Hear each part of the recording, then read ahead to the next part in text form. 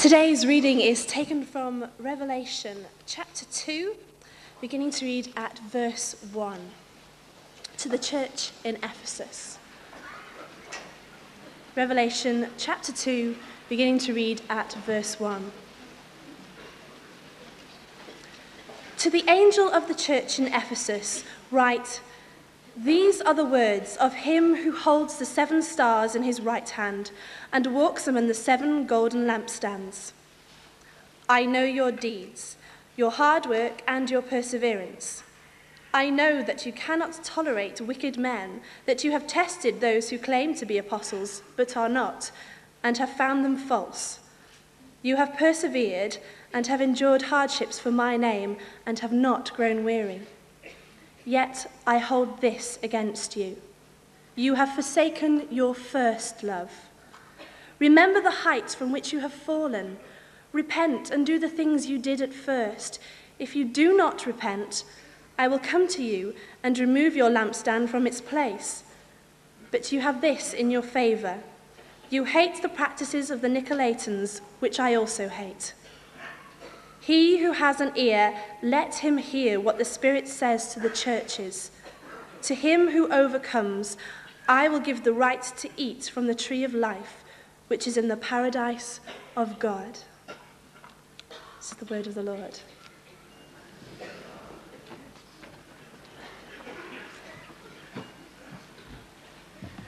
Thank you, Sarah. It is a special joy for us to have Graham Lotz here at this 125th convention. Whilst Anne's been amongst us, I know she's been enjoying something of the beauty of the Lake District, and so far I think she does believe that this is the kind of weather we have the whole time in England. But we've especially enjoyed her contribution already at the convention. Anne is a mother of 3. She was brought up in North Carolina, where she exercised a ministry in her church and more widely, but over these past years has been traveling globally, encouraging God's people, particularly in the area of our personal walk with God, the challenge to live our lives wholeheartedly. We've been so thankful for her contributions in various ways while she's been here, and she's here for a few more days before then traveling on to Amsterdam, where, as you know, there'll be a large congress of 10,000 evangelists beginning next week, for which we will pray, hosted by the Billy Graham Evangelistic Association. We're especially glad that Anne is amongst us, and we're going to invite her now to pray for us all and then to speak. So please, let's welcome her most warmly.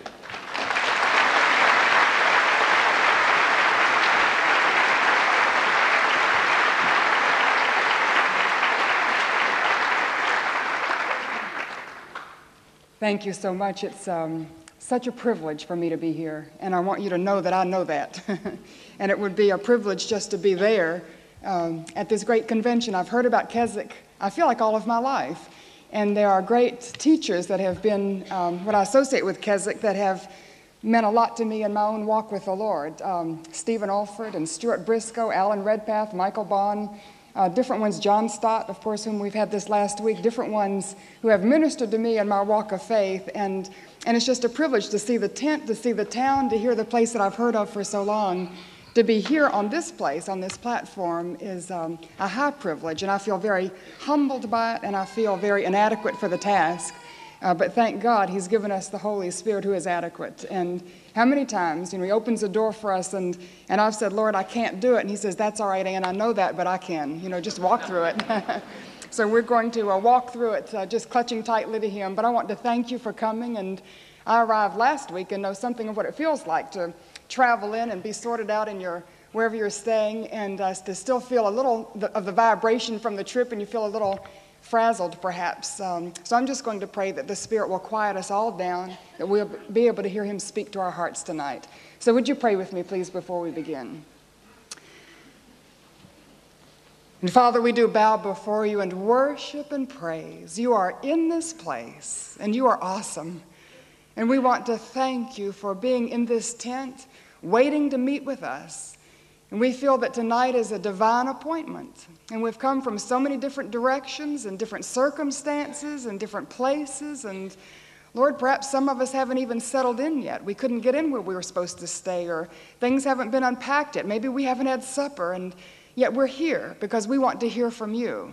And so we thank you that not only we are here, but you are here, and we're asking now that you're going to speak to us. And Lord, whether it's because of the words that are spoken or in spite of them, we ask that each person who's in the tent will hear that still small voice of the Spirit speaking to his or her heart. And Lord, I pray that we would be receptive, that we would understand what you're saying, that we would receive what you're saying, that we would act on what you're saying, that we would leave this tent different than when we came in. So we just commit this time to you. We lift it up. We ask for the fullness of your blessing upon it. And if you don't bless us, we won't be blessed, because all blessing comes from you. So Lord, pour it out, we pray. In the name of Jesus and for his glory alone. Amen. In 1859, there was a revival that broke out in Northern Ireland, swept through Wales, went through Scotland and England, and as a result, there were thousands of people who were convicted of sin, who repented of sin, who placed their faith in Jesus Christ as Savior, and their lives were transformed. And now in the year 2000, and if you count a generation of by 40 years, so we would say maybe 3 generations later, where is the impact?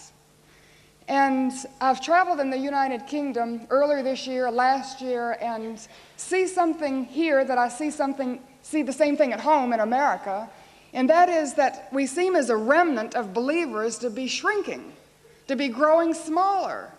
And we look back to revivals, but where's the revival today? And we know that Jesus promised us in Acts 1:8 that you will receive power when the Holy Spirit comes upon you. And Paul told Timothy in 2 Timothy 1:6 that you've received the Holy Spirit. You've received the fire of God. You've received his power when I laid my hands on you at your conversion. But Timothy, it's your responsibility to fan him into flame. And I've wondered if the Holy Spirit, the fire of God and the power of God has been allowed to die out in our midst. Why? Why does it seem to be that we cannot pass the revival fires from one generation to the next? And often we can't even pass that fire on within our own home, to our own children. In Roman days, people didn't have a switch where they could turn on the lights in their home, and they didn't have gas to light their stove, and they didn't have something to start their fire with. They had a central plaza in every little village, and there was a fire that was kept burning. And if you wanted to light the lamps in your home or light the stove in your home, you went to the fire in the central plaza, took a brand of fire from the central fire, and then took it home. And that was the way you had heat and light. And the village considered that fire so important that they hired a full-time firekeeper. And the firekeeper's job was just to keep the fire burning. And if the firekeeper allowed the fire to go out for any reason, if a rainstorm came along and drenched it and it went out, or the wind came along and blew it out, or if the firekeeper just went to sleep and through neglect the fire went out, it cost the firekeeper his life. Because it was considered vitally important to the life of the community that the fire always be kept burning. And I believe Paul was telling Timothy, Timothy, you're the firekeeper. And you've got to make sure that the fire of the Holy Spirit is maintained in your heart and maintained in your life. And I want to lead you, if you would allow me tonight, in an examination of some of the fire quenchers in our lives and in our hearts, things that put the fire out. And of course, please understand that I understand when you receive Christ by faith as your Savior, he comes into your life in the person of the Holy Spirit. And the Holy Spirit, once he comes into your heart and life, he will never leave you. He will never forsake you. You are sealed, and it's irrevocable, unbreakable forever. But our sin and our disobedience can quench and grieve the Holy Spirit so that he's so quiet and still within us, we can think we've lost our salvation. And the fire will go out. Or at least it will be just a flicker instead of the burning flame that it's supposed to be. And in Revelation chapters 2 and 3, our Lord Jesus Christ writes letters to 7 different churches. And in each one of these letters, I see a fire quencher. And I'm going to take you through 3 of these letters. You can be very grateful we're not going to go through all 7, although I would love to do that. But we're going to look at 3 of them because some of these are fire quenchers I found in my own life. And so I'm going to share with you personally some of the fire quenchers that I've had to deal with. The first one is in the very first letter. If you'd open your Bibles to Revelation chapter 2, the church at Ephesus. And while you're getting out your Bible, let me describe Ephesus to you. Or the church there had been pastored by the Apostle Paul. It had been pastored by the Apostle John. It was under the supervision of Timothy. And most of the people in the church at Ephesus, when this letter was written, had been born and raised in a Christian home. They were in their second generation of knowing Christ. And so right there, I identify with the Ephesian church because I've been exposed to outstanding Bible teachers and preachers, and I was raised in a Christian home. And I just wonder, does that apply to you? I know if you've been coming to Keswick for any length of time, you've been exposed to outstanding Bible teachers and preachers, really the best that the world has to offer come and stand on this platform. And I expect just from my conversations with many of you this past week that most of you have been raised in a Christian home. You're in at least your second generation of knowing Christ. And very often when you've been exposed to outstanding Bible teaching and you have a lot of knowledge and you've been raised in the Christian home and so you're very familiar with the traditions and some of the things in the Christian faith, what our Lord saw in the Ephesian church, he may see in you also. I know he has seen it in me. And so he begins, to the angel of the church in Ephesus write, "These are the words of him who holds the 7 stars in his right hand and walks amongst the 7 golden lampstands." And our Lord begins each one of these letters the same way by focusing the attention of the believers onto himself. It's as though he begins the letter by saying, "Look at me." And in this case, he's saying, "Look at me. I hold the stars in my right hand." And we know from the end of chapter 1, the stars are the leaders of the church, and they represent you and me, so we can think of him holding you in his hand. And he says he walks amongst the lampstands. He's in our midst. And I believe he holds you and me in his right hand because he wants to use us. I hold the instruments that I use in my right hand, my pencil, my comb, my fork. And he's wanting to use you and me to glorify him, to pass the gospel on, to take the faith in Christ and pass the reality of Christ to the next generation. And he's saying, I want to use you, and I'm here in the tent tonight. I'm walking in your midst. I'm present with you. Will you look at me? And sometimes it's easy in a convention like this to look at somebody in front of you. I mean, can you believe she came? And you look across the aisle and say, he's here. I'm so glad he's here. And then you look and, I can't find so-and-so. And my friend, I don't know if she showed up or not. Or maybe you're looking at somebody on the platform. Or maybe you just compare yourself with somebody else. And I think at the beginning of this convention, this week, our Lord would tell us, not just tonight, but every time we gather, keep your focus on Jesus. Look at me, Jesus said. And then secondly, he says, learn from me. Because he says, I know what you're doing right. And the Ephesian church was doing many things right. I know your deeds, verse 2, your hard work, your perseverance. I know that you can't tolerate wicked men, that you have tested those who claim to be apostles but are not and have found them false. You have persevered. You've endured hardships for my name. You have not grown weary. Down in verse 6, you hate what I hate. I think that describes you. I was thinking about that this afternoon. That is a wonderful description of the congregation at the Keswick Convention. And I believe the Lord would tell you this evening that he knows your deeds. He knows your hard work. He knows that you're the remnant in the United Kingdom. And he knows how busy you are, but you've made the time to draw aside and listen to his word and bring your family to this convention. And I believe the Lord, if nothing else, has brought me from America to this place to say this evening, thank you. Thank you. Thank you. Many things that you and I do for the Lord Jesus Christ, nobody else knows about, especially as a wife and mother. We do a lot of things in the kitchen. We do a lot of things in the house. We do a lot of things for our children. Nobody notices. Nobody thanks us. And the Lord says, I know. I know your deeds. I know you even do your housework as unto me. And then things in the church, behind the scenes, in the kitchen, in the parking lots, just turning on the lights, turning on the heat, and maybe air conditioning lately, and things like that. The administrative response, nobody knows what you do. But the Lord says, I know. And he says, thank you. And I think this letter opens to just heaven's applause. And if the Lord would applaud you tonight, would you receive his encouragement and his commendation? He knows your deeds and your hard work, and he knows what was involved to get you here tonight. He knows the sacrifices. He knows the struggle. And here you are. Nobody knows what you went through to get here tonight, but the Lord knows. And he says, thank you. Thank you for all that you're doing for me. Then secondly, he says, not only do I know what you're doing right, but I know something that you're doing wrong. Verse 4, yet I hold this against you. You have forsaken your first love. Now, all three of my children got married within 8 months of each other. Can you imagine? There was a lot of first love around our house. And it's when you first fall in love with your husband or your wife, and our first love is emotional, and it's passionate, and it's affectionate. And when my children were falling in love, I can remember when I fell in love with my husband, and you just want to be with him all the time, and I wanted to talk to him all the time, and then I just hung on every word he said and just couldn't have enough of him. In fact, when he wasn't with me, then I would talk to other people about him. I was almost obnoxious, just talking to everybody about Danny Lotz and how wonderful he was, and I was in love. And when you fall in love with Jesus, it's the same, isn't it? And you just can't talk to him enough. Do you remember you used to spend hours in prayer? And that wasn't long enough. And you want to hear every word he has to say. You just hang on every word, and you couldn't read enough of your Bible. And then you're almost obnoxious, telling everybody about Jesus and witnessing and sharing Christ. And when did you lose it? When did you lose being in love with Jesus? One of the impressions I have about the Ephesian church is that they were busy.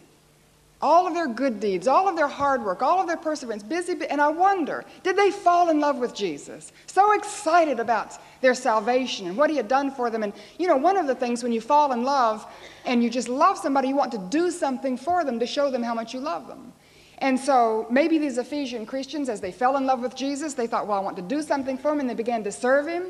And then they wanted to do something more, and they wanted to serve him more, and then pretty soon people found out, well, these people will work in the church, and so they gave them more to do until pretty soon they're so busy, they don't have time for Jesus anymore.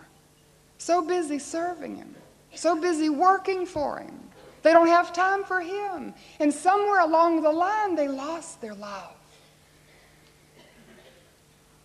I taught a Bible class in my hometown for 12 years, every week. Never missed a class. I was just so hungry to know God's word, and you really learn it when you have to teach it. And then God called me out of that class, and I turned it over to somebody else, but he called me to go into the world and accept invitations around the world and share his word in an itinerant ministry.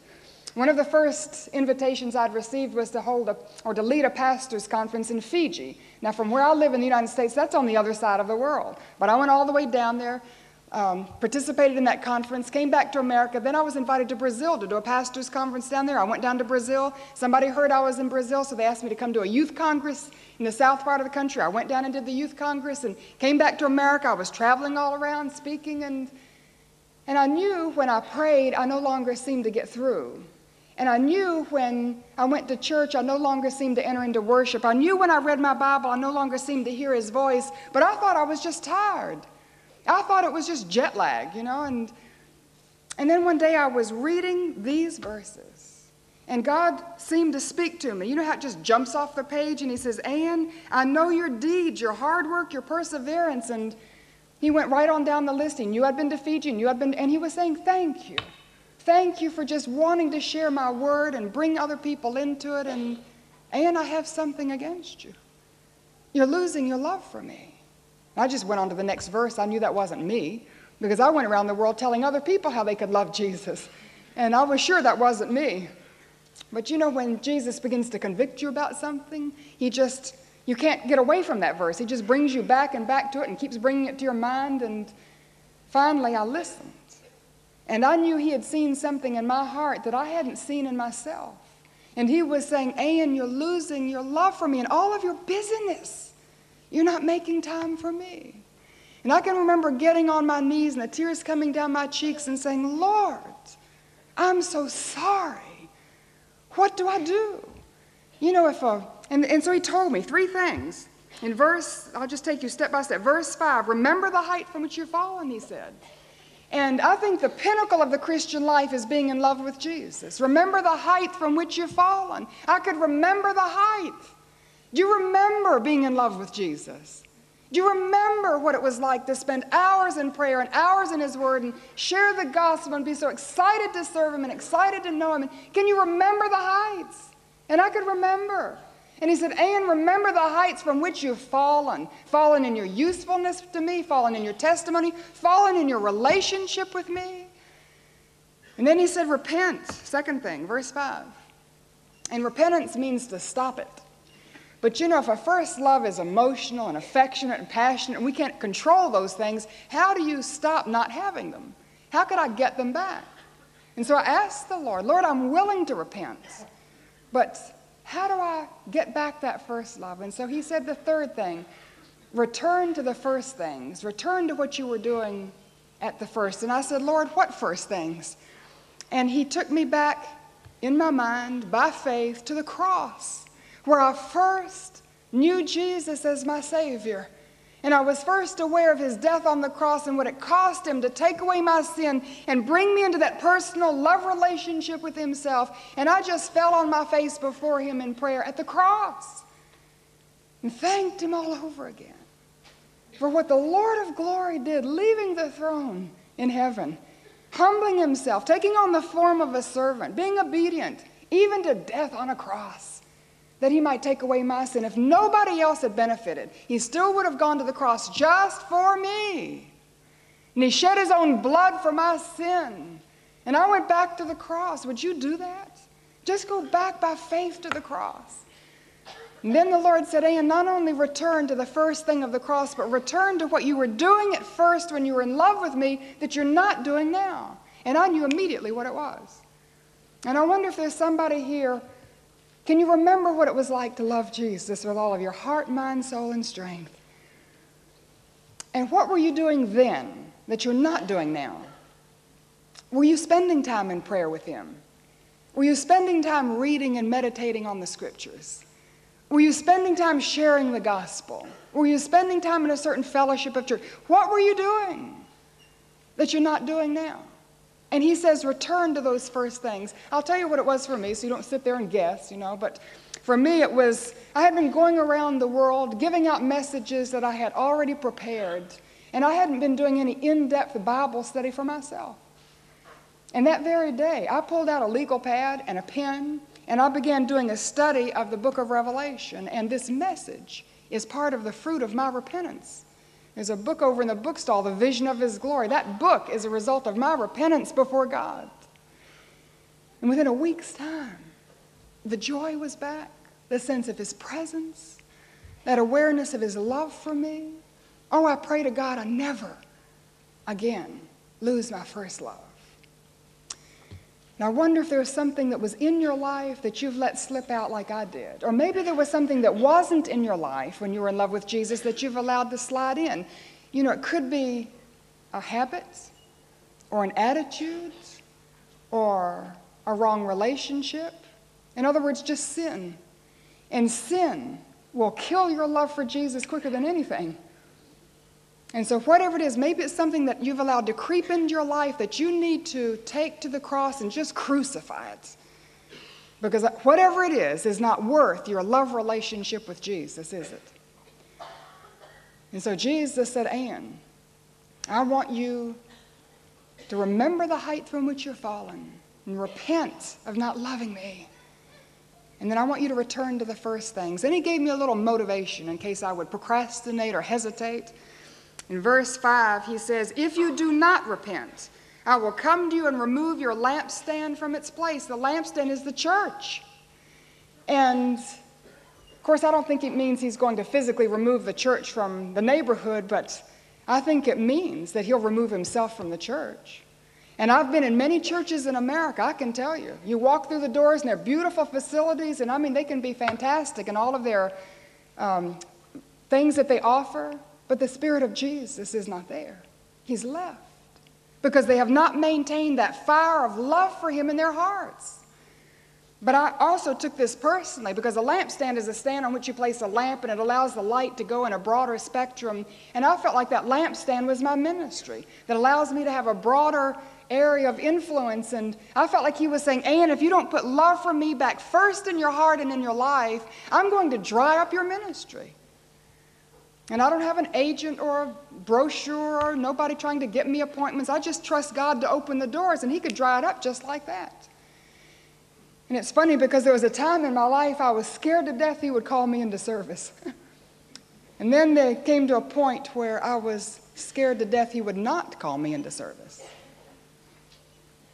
And I love the Lord, and I want to serve him. In order to serve him according to his will and his way, he has to open the doors for me. And he was saying, and I'll shut them tight if you don't repent. And so I repented. And I just wonder, is there someone here tonight, busy, busy, busy, so active in church, involved in so many things, and the Lord would say thank you, because so many people are complacent, aren't they? So many people are apathetic, and the Lord would say thank you for all of your busyness in my name. But I hold something against you. You're so busy serving me, you're not making time for me. You've lost your love for me. Would you repent of your lovelessness? Then he says, listen to me. Listen to what the Spirit is saying. I think there's a principle here that I'm going to give you. It's not stated flat out, but the principle is this, that our Lord Jesus Christ wants our love for him more than all of our service and obedience combined. What's the first and greatest commandment? That we love the Lord our God with all our heart, soul, mind, and strength. And he knows when we love him like that, the rest is just going to fall into place. So the principle is that love must come first. Oh, listen to me. Is there someone here who's putting your work before your worship? Would you put your worship first? And as you worship, your work flows from your worship. And the promise is this. He who has an ear, verse 7, let him hear what the Spirit says to the churches. To the one who overcomes, I will give the right to eat from the tree of life, which is in the paradise of God.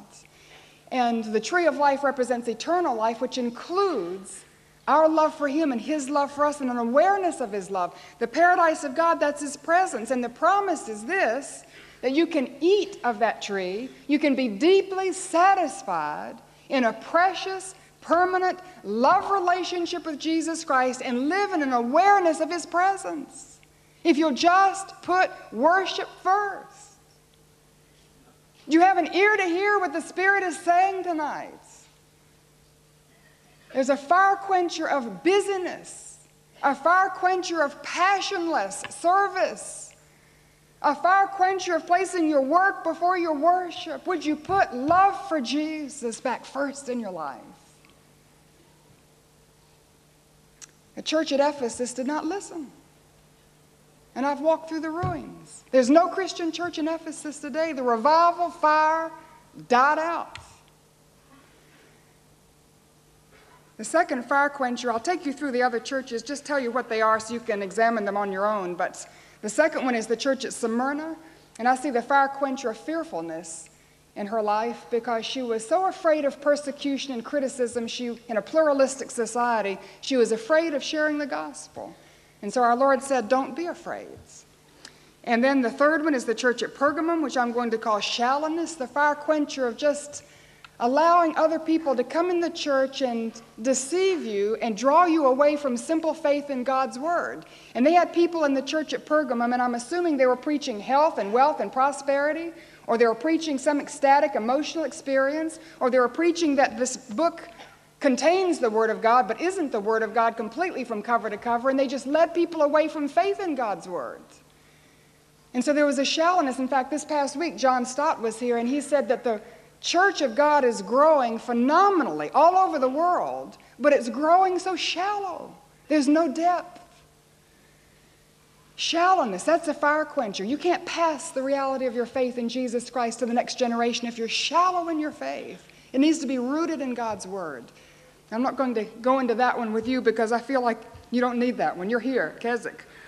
The next church is the church at Thyatira. If this was an American audience, I'd probably expound on this, but this is the fire quencher of permissiveness. They allowed immorality within the church until pretty soon you couldn't tell a worldling from somebody in the church. The lifestyles were so similar. And immorality, either in your life or your thought process, the things you watch on TV, the books and magazines that you read, will put the fire out. And then the next one I do want to go into briefly, the church at Sardis, chapter 3, which is the fire quencher of prayerlessness. Actually, there are two in this church, but prayerlessness and phoniness. To the angel of the church in Sardis write, these are the words of him who holds the 7 spirits of God and the 7 stars. And Jesus begins by saying, look at me. And the picture he gives of himself is someone who's holding the balance scales. And on one side is the sevenfold Spirit of God, or the Holy Spirit. The other side is the church. I don't know if you've ever had somebody tell you that, they believe they're going to heaven, and when they get to heaven, God will let them in because he's going to weigh their good works against their bad works. And if they've done more good things than bad things, then God will let them in heaven. And actually, they have something right in that God is going to weigh them. But he doesn't weigh our good works against our bad works. He weighs our entire life against the perfection of the Holy Spirit. And he weighed the church at Sardis, and he said, you don't measure up. And so he says, look at me. I'm the one to whom you're accountable. I'm the one who will judge your life. I'm the one who holds the scales. Are you looking? Learn from me, he says. I know what you're doing right. And we have to slip down to verse 4. And he really searched hard to find something to commend them for. But he says, you have a few people in Sardis who have not soiled their clothes, and they walk with me. And really, he was commending the church at Sardis for knowing some people who are right with him. Sort of like commending you for coming to Keswick and being surrounded by people who are right with him, and that you know somebody who's right with him. He was looking hard. And that's the only thing he could commend them for, and the reason is because of what they were doing wrong. And it was in verse 1. I know your deeds. You have a reputation of being alive, but you are dead. The church at Sardis was filled with Bible quoters and Bible toters, living out their Christian lives to impress other people, caring more about the opinions of other church members than caring about the opinion of God. They were phonies. They weren't real. I can remember the time, the place when God convicted me of this. It was when I was 17 years of age. Maybe there's a young person here tonight that needs to hear this, but I was so bound by the fact that I was Billy Graham's daughter. And everybody had an idea of what Billy Graham's daughter ought to be like and dress like and act like and who her friends ought to be and the places she ought to go. And they were always trying to press me into their mold. And because I didn't want to embarrass my daddy and I wanted to, be an asset, I tried to please everybody. And when I was with this group, I was like one thing. And then when I was with this group, I was like another way. And I was with another group, I was that way. And just sort of like a spiritual chameleon. I just changed colors with everybody I was with. And finally, the summer of my 17th year, somebody grabbed me and said, Ann, you're looking at God through a prism, and your relationship with God is colored by everybody else's opinion. And you just need to look at God directly. And right there, on that dusty road in Southern California, I said, all right, God, I'm just going to live my life for you. And I'm not going to care what other people think. I'm just going to live my life to please you. And I know if I live my life to please you, my parents are going to be pleased, and my grandparents are going to be pleased, and the people I care most about are going to be pleased. And some people won't be pleased, but I can't please everybody anyway. So I'm just going to live my life to please you. I can't tell you what a freeing thing that was. So that tonight, as nervous as I am tonight, in a sense, I really don't care what you think. And I mean that, you know what I mean. Because I speak for an audience of one. And if I'm faithful to the message that God's put on my heart, and if I render it to the best of my ability, and I know I make a lot of mistakes, but if I just do the best I can, then God will be pleased. And if you're not, I'm sorry, and many of you will be. Do you understand? But it also means that if you bump into me, as some of you did out in the market square this morning, going through all of those little booths and everything, you're just going to see me like I am. I'm not going to be pretending something that I'm not. And when you bump into me at the hotel, you're just going to catch me like I am, and I'm going to be the same way here. I don't change. I mean, I might change clothes, but I'm not going to change personalities, or I'm not going to change the way I act just because I'm here, or the marketplace, or the grocery store, or climbing down the mountain as we were this afternoon. I'm just going to be myself. And I live my life every moment to please God. Can you understand? Is there somebody here who's living your Christian life to impress other people? And I'll tell you, that's a fire quencher, especially within the home, isn't it? Because your children are the first to see it. And they see that what you're putting on is just a show for the outside world. And they see that you pray for people and you talk about people, but boy, when they come up to the door, you're saying all these nasty things. Then you open the door and, oh, welcome, so glad to see you. How have you been? And your children get the message, don't they? I can remember my grandparents helped to raise me. You know, I was pretty much raised by single parents and grandparents. And I stayed a lot of times, many, many nights with my grandparents. And no matter what time I got up in the morning, my grandfather was on his knees beside the rocking chair in the living room. I would catch him on his knees. I found later he got up every morning at 4:30 to pray. And I can remember my mother, late at night, wanting to slip down, discuss with her a problem, talk to her about something, finding her on her knees. And it didn't matter how long I stayed. It didn't matter because she was still going to be on her knees, so I'd have to slip back up to my room and come down early in the morning. I'd catch her at her desk reading her Bible. Didn't matter what time I came down in the morning, she'd be reading her Bible. I would catch them in prayer, catch them reading their Bible. Listen to me. When has your child caught you on your knees? When has your child caught you reading your Bible? When has your child caught you sharing the gospel with somebody? Do they see the reality of your faith and your love for Jesus? Or is it just a show you put on for other people? Be real. Phoniness will just quench the fire. I can remember sharing the gospel with this German couple in South Africa. My daughter and I were down there to lead a conference, and I took her on a safari one weekend, and we were in the Land Rover going through the African veldt, and I was witnessing to this German couple who just sliced me to shreds. I mean, I have never run into such hostility to the gospel in my life. And I went back to my room that night, and I was saying, God, what have I done wrong? Did I use the wrong verse, the wrong tact? And it came to me, maybe it wasn't for them, it was for my daughter, that she would hear me sharing the gospel and seeing me stand up for it, even when I ran into such hostility, not backing down from the truth. And when have your children heard you personally sharing the gospel? You know, I don't just listen to my daddy in the pulpit. I listen to him in private. And I've heard him sharing the gospel one-on-one. And I've heard him praying and reading the scriptures. And I've seen his heart for the gospel. He lives it and breathes it. It's not something he puts on for a platform. No wonder he's passed the reality of his faith in Jesus to the next generation and the next generation. Now he's got great-grandchildren he's passing it to. Phoniness is a fire quencher. There's something else the Lord said to me from this letter, and I'll just tuck it in for what it's worth. When he said, I know your deeds, you have a reputation for being alive and you're dead. The Lord has said that to me in the last 12 years. And I was going around speaking everywhere. And he said right from this letter, Anne, you have a reputation for being alive, a reputation for being a woman of the word. But as I see you, you're dying. And you know why? Because I was prayerless. I wasn't spending time in prayer. I was too tired. And I have a prayer team, 8 women at home that pray for me every day on their own. Once a week they come together and pray. When I speak, they pray and fast, call each other on the phone, pray for me on the phone while I'm speaking. Right now, they do that in the middle of the night because, you know, the time change and all that can put it in a crazy time back in the eastern part of the United States. But they figure out the time change and they're praying for me during this message. And so sometimes I would rely on their prayers instead of my own prayers, and I would just spend time in the Word. I wasn't praying. I was prayerless.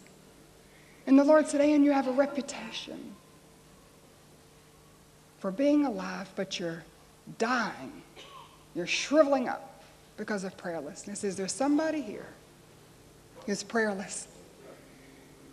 You used to spend time in prayer, not just going down your shopping list, you know, all the things you want God to do for you, but spending time just worshiping Him, praising Him, just enjoying His presence, just talking to Him about your day and letting Him know what's on your heart. He knows all of that, but when we come to Him in prayer like that, we're developing a personal relationship with Him.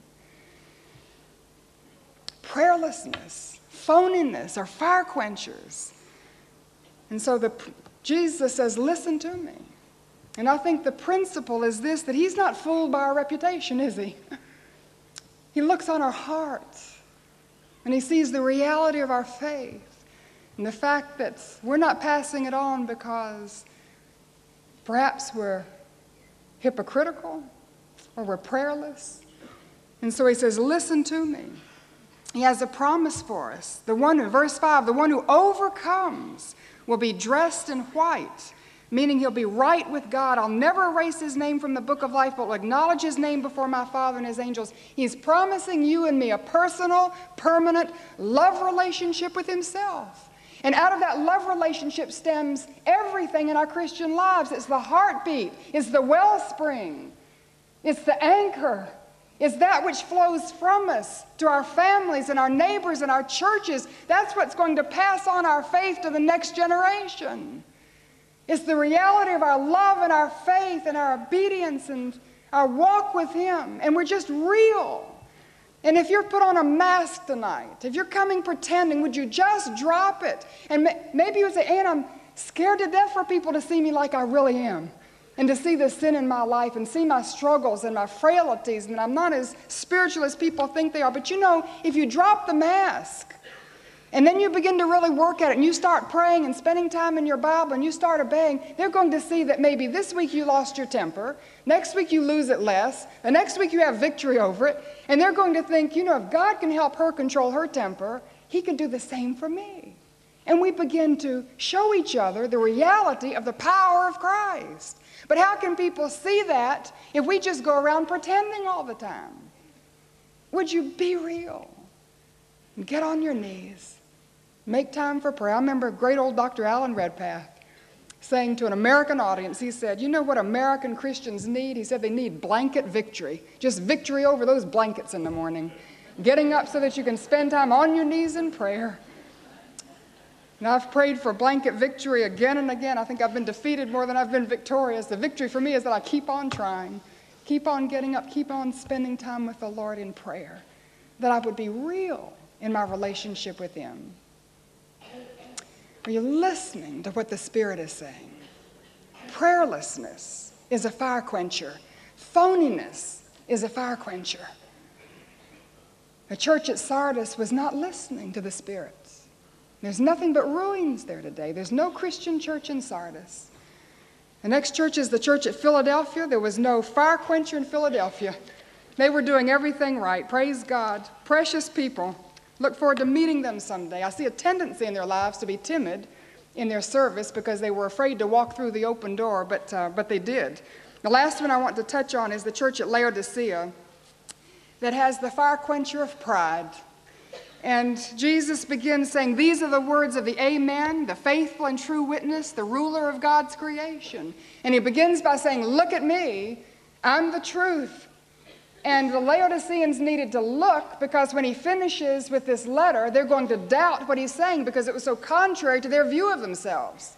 So he begins by saying, my words are true. Listen to me. I'm giving a faithful witness. Learn from me. I know your deeds. I know what you're doing right. Nothing. There wasn't one thing in this church that was pleasing to God. I know what you're doing wrong. Everything. And this is why everything was wrong. Number one, they were indifferent to Christ. I know your deeds. You're neither cold nor hot. I wish you were either one or the other. Because if you were hot, I could use you. If you're cold, I could use you. I can't use something lukewarm. Because you are lukewarm, neither hot nor cold, I'm about to spit you out of my mouth. Just made Jesus sick. And he wanted to use them for his kingdom. He wanted to use them for his glory. He wanted to use them to present the gospel to the world. But they were indifferent towards him, and he couldn't use them. You remember when he passed that fig tree on his way to Jerusalem, and it had lots of leaves but no figs, and he cursed it. Just like today, he gets angry when we have a leafy profession but no figs of real faith. And it's the same principle in John chapter 15, when the branch that doesn't bear fruit, he purges, he takes away. He wants to use you and me. He wants us to be for his glory. He wants us to present the gospel to the world around us. He wants us to be to conform to the image of Christ. He wants us to be fruitful in our character. And when we're not, it makes him sick. And so he says, you're indifferent to me. You're lukewarm. I can't use you. And then he says, not only indifferent to me, but you're ignorant of your condition. You say I'm rich. They thought they had eternal life. I've acquired wealth. I have all the blessings of God. I don't need anything. And yet you don't realize that you are wretched and pitiful and poor and blind and naked. They had never even been born again. They had substituted a religion for a personal relationship with God. And so Jesus says, I counsel you to buy from me gold refined in the fire. Buy from me real salvation, that you can become rich and have white clothes to wear, the righteousness of Christ to clothe you, that you can cover your shameful nakedness, salve of the Holy Spirit to put on your eyes so you can see the truthfulness of your condition. Oh, listen to me. I don't believe this is for everybody here, but I believe it's for somebody here because the Lord's put it on my heart. Is there somebody here, born and raised in the church, baptized as an infant, confirmed as a young adult? You take the sacraments, you go to church every Sunday, you're involved. You may be a deacon or an elder involved in leadership of the church, but you have never been born again. Nicodemus was the greatest religious leader in Israel. He was a household name. Everybody knew Nicodemus. He fasted 3 times a week. He knew the scriptures inside and out. He kept the law meticulously. And he came to Jesus and said, Jesus, just tell me a little bit about heaven. And Jesus looked at Nicodemus, this great religious leader, and he said, Nicodemus, you're never even going to see heaven, much less enter it, unless you are born again. Religion doesn't make it, friends. Doesn't matter how religious you are. You have to have a personal relationship with God through faith in Jesus Christ. And the Laodiceans were so proud in their religion, in their traditions, in their rituals, in their church denomination, that they had never humbled themselves and confessed that they were a sinner and come to the foot of the cross and repented of their sin and received Christ as their Savior. Jesus says in verse 19, those whom I love, I rebuke and discipline. Oh, the Lord loved the Laodiceans. And listen to me, He loves you, and He loves you, and He loves you, whoever you are. Proud, religious person, steeped in tradition and rituals. And the Lord God has drawn you to Keswick this week to tell you that He loves you, but He counsels you to be born again. Repent of your pride. Verse 20, it's so familiar, isn't it? But just think this was given to the church. This was given to religious people. Behold, I stand at the door and knock. He was on the outside of the church, locked out, knocking to be let in. Behold, I stand at the door and knock. Is He locked out of your heart? Why? Pride, maybe there's something else. Maybe there's a deep grievance in your life. Anger towards God because of something He's allowed, a suffering, an injustice, an abuse. Maybe there's an unforgiveness towards someone and you've locked your heart and it's tight and it's hard. Whatever it is, He says, I'm knocking at your heart's door tonight. And if you would open the door of your heart and let Him come in, He says He will come in. He'll sup with you and you with Him. That's the promise of fellowship with the living God, knowing Him in a personal love relationship. You're listening to what the Spirit is saying. And the principle is this: you must be born again. That's not a Baptist thing. That's not a Billy Graham evangelistic crusade thing. That's what Jesus said. John chapter 3, you must be born again. That's not an option. If you want to go to heaven, if you want to receive eternal life, if you want to be right with God, you must be born again. And the promise is this. Verse 21, to the one who overcomes, I will give the right to sit with me on my throne, just as I overcame and sat down with my Father on His throne. In other words, I'm going to give you the right to be accepted in heaven. You will be as accepted in heaven as Jesus is. Can you imagine? Doesn't matter who you are, what you've done. When you come to the cross by faith and you confess your sin and you repent and you receive Him into your life, you're washed clean of your sin, you're clothed in the righteousness of Christ, and when heaven's door opens, you're as welcomed as Jesus is. Now that's a promise. Are you listening to what the Spirit is saying? Pride is a fire quencher. The church at Laodicea refused to listen. There's no church there today. So my challenge to you on this first night of the convention, would you examine your heart and your life for the fire quenchers, things that put the fire out? And if you would examine your heart on this first night and bring it to the cross and confess it as the sin that it is and repent and ask God to help you, I believe He's going to use the rest of the convention to light the fire until the time you leave here, you're going to be on fire. And God willing, the fire will spread. And maybe once again, in our day, we'll have revival. Would you listen to what the Spirit is saying? Would you pray with me, please?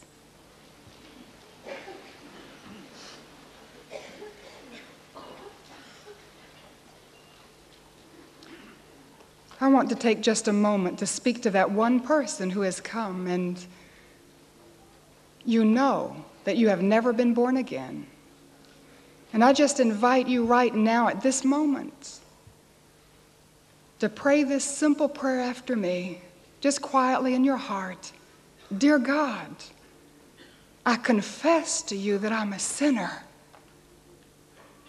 And I confess my pride that's kept me from the cross.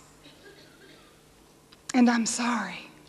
And I'm willing to repent of my sin. And I come humbly to the cross. I believe Jesus died for me.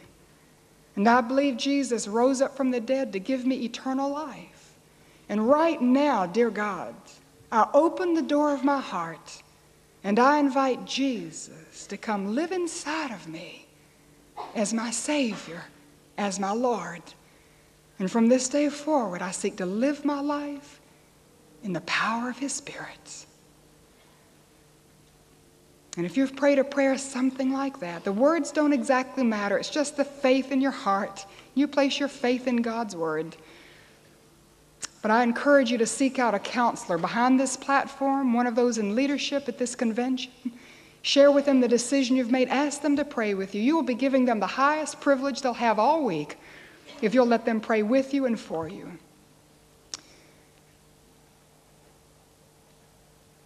And there are many, many of you here, like me, who have allowed fire quenchers to creep into your life.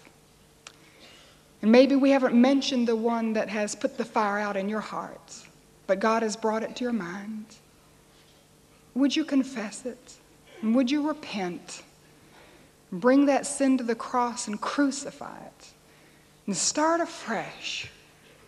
And use this wonderful Keswick Convention to put you back on your feet, on fire, filled with the power of the Holy Spirit, fanning into flame the gift that God has given you. So, Father, we want to thank you for the gift. We thank you for the Holy Spirit, your power living in us. And we just ask, dear God, that you would show us how to let him loose, give him full control, totally yielding our lives to him, that we might be on fire for you. And that other people, when they look at us, would see our passion and our love for Jesus. And they would see the reality of our faith as we spend time in prayer and in your word and sharing the gospel. And they see that we're not phonies, we're real. We're prayer warriors. And Lord God, they see that although we're not perfect, we've crucified our pride and humbled ourselves, and we've been born again. And we're the real thing, a child of God, saved by your grace, on our way to heaven, seeking with all of our ability to live for you a life that's contagious. And so I just pray now, dear God, that you would take this message, you would put it deep into our hearts, brand it on us, that we would think it over, that you would bring it back to our minds, that we would continue to listen to the voice of the Spirit speaking to us. And we thank you for this wonderful week. And we ask that you would use it to just keep the fire burning. And it's in the name of our Lord and Savior, the one on whom this week and every week for the rest of our lives we keep our focus, keep looking at Jesus. It's in Jesus' name that we pray. Amen.